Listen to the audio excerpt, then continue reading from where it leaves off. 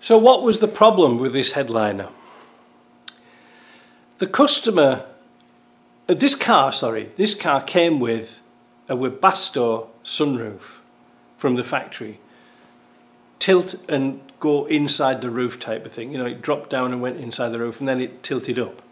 The problem was it was so neglected, all the mechanism was broken, and of course they only made them for 2 years and then they went on to a different model and completely different style. I don't know who made them. I wasn't really interested in the later one.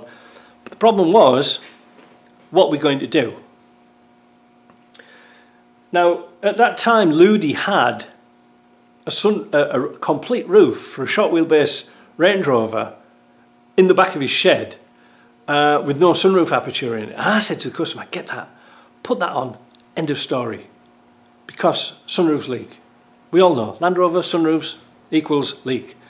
So she didn't want to do that, she wanted a sunroof. And I said, well, I can't get that one to work, I can't get bits for it. And even if I got a later one, I'd have to get a complete roof working, tilt mechanism and everything. But I said, I can't guarantee it from not leaking. See my dilemma? So what we came up with, as you saw in the video once before, Ludi and I we got hold of an aftermarket sunroof that's just a simple fix in, lift up and tilt. You know, it opens up and that's it. And it's an American made one, and it's sort of nicely shaped and it doesn't leak, because that's what we've been leak testing for the last year outside, and it's been fine. So that was just the start of our problems, because what I didn't realise was the aperture for the sunroof here was a lot larger. Let's rearrange the camera, I'll go and show you my dilemma. So Jim and I were working on this over the weekend, because I'd actually been thinking about this for weeks and weeks and weeks. How am I going to make a nice job of the sunroof, of the roof lining, to fit the new fixed sunroof? Because the fixed sunroof came with a sort of a metal type trim that clipped around the headliner, because it was a retrofit. That means you put it in, it's an aftermarket type thing. But the hole was already in here, but it wasn't the right dimensions. So that was out. Also, the trim that came with it wasn't deep enough. It only allowed for a sort of a thin wafer of headlining. But we had a gap because of the depth of the original sunroof. Are you with me? So what I had a problem with was, how am I going to get the roof trimmed? Not really a problem. But how am I going to hold the headlining up around the sunroof? Problem. The first problem to encounter was the gap between the bottom of the sunroof and the bottom of the top of the liner. There was a ½ inch gap. Now originally I was thinking about making something out of wood so that I could screw it to the roof and then somehow find some sort of a trim to go around this and then screw the trim to that, which meant a lot of screws and a lot of wood and bonding and woodwork and stuff like that, and a lot of work. Then one night I had a bit of an epiphany. And after that I thought of something. Why not use styrofoam? Now before I do that, just if you can see here, we've got some chalk marks here of the original width of the sunroof. Maybe I'll zoom out a bit. Whoop. There. So this is where the original sunroof went, to here. All right. We've cut it back to here to fit the new sunroof. So what we did was we did some chalk lines and we drilled a couple of holes, because we know we're going to cover these over later, to screw this up, to hold it up while we were working on it. So let me flip this over and I'll show you the problem, my solution. It seems to work quite well. Now, I know it looks like a mess, but you'll never see it anyway. What we did was, we got some ½ inch styrofoam or polystyrene insulation and bonded it to the roof with Gorilla Glue, construction adhesive. Now remember, styrofoam, polystyrene, it doesn't like a lot of glue, so there was only Gorilla Glue that we could use. That worked really well. So for 3/4 of it, it worked out quite nice. The front though was an absolute nightmare. you can see that we've been slowly filling it up with spray foam to find a level and then chopping it down, because spray foam's a great stuff to work with. And I know it looks like rubbish, but when you see the other side you'll see it was okay. So what we had was originally, we continued this to come up ½ inch at the front. Wrong, because on the Sunday when the glue was dry, we tried it in again and we've got the aperture absolutely spot on.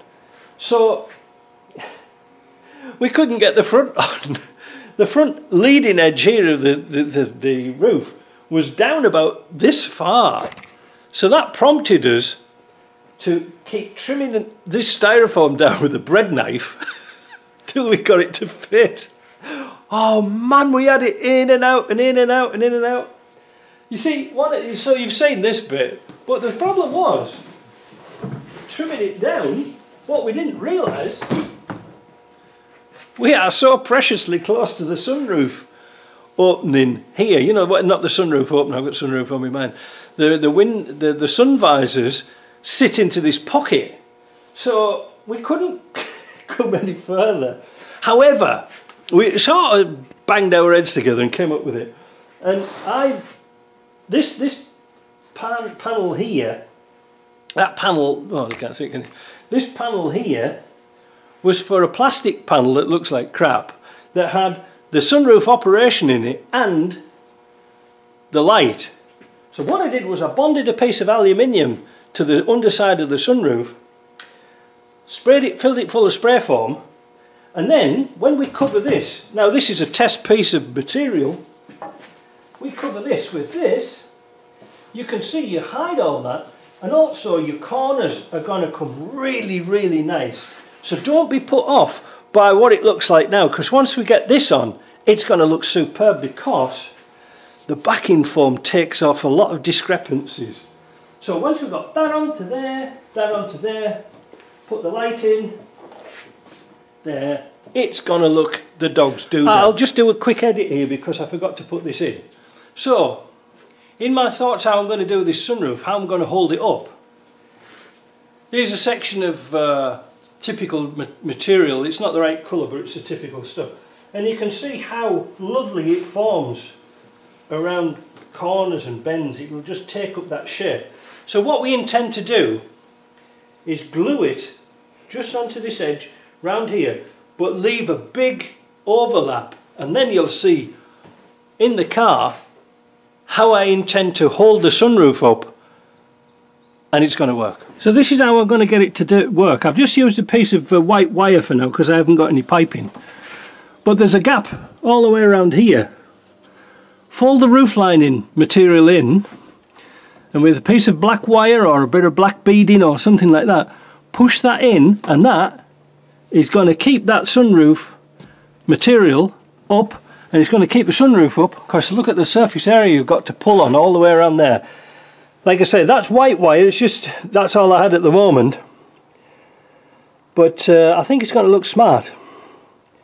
You can see on this end here, where I double folded it over, we could trim that back with a Stanley knife or a little sharp X-Acto. But a bit of black piping, and even Jim said he could make a bit of black piping to go into that and fill that gap in, and it'll be really tight. And the thing is, if we ever need to take the sunroof down again, we can easily unclip it and put it back in again. But we've made it so that the sunroof is very tight to the bottom of that. We've made the headlining very tight to the bottom of that sunroof, so there should be no flapping about or anything like that. So that's what we've been up to. It's not been sort of drinking beer and things like that. There's been a lot of thought, because I can't put the seats in until I've got this in, because they're a bugger to do, as me and Jim found out over the weekend. So I know this video's been a bit long and things like that, but that's really what we've been up to, and quite frankly it was so bloody boring I didn't film anything. I'm so close. Oh, and of course, the new battery that we put on, I was trying to find out some electrical faults with the car, you know, trying to do diagnostics, make sure the lights are all working at the back before we put the sunroof in, before we put the headlining in, and I'm fanning about there and I think, wow, why doesn't this work, why doesn't this work? And the battery was dead. The battery died on us, literally Nothing, 0 volts. And I thought I'd left the key in the ignition, killed the battery. It just died. I don't know, I've never seen one go like that before.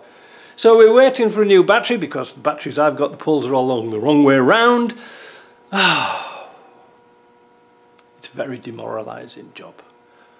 But once we get this done, oh, and also the speaker holes here and here, they line up beautifully with the brackets that's in the back, because it didn't have brackets before. These speaker holes were just cut straight into the material, which means it sags and pulls down the headliner. See, all these things you've got to think of way in advance. But we're getting there. We're getting there. There's not much to do now. There's not much to do now. We are waiting for a couple of bits of trim. If I've got enough life in this battery, I'll show you which ones I'm stuck for, because I really am stuck for this, and somebody out there might have one. What I'm looking for is this threshold panel here. It's in extruded aluminium, and it's missing for that side over there. It didn't come with the car. When we got the 95, they wouldn't fit for the back doors, because the back doors are actually longer on the 95. I'm just looking for one of them. If anybody's got one, knows where there is one, please let me know. Yeah, it's a bit of a mess, but we've got everything out. Oh, that's the diagnostic plug for the ABS. You can't plug an OBD2 into it. Problem, eh? It looks worse than it is, but never mind. This is what you get when you're looking for wiring problems and things. Right, signing off. See ya.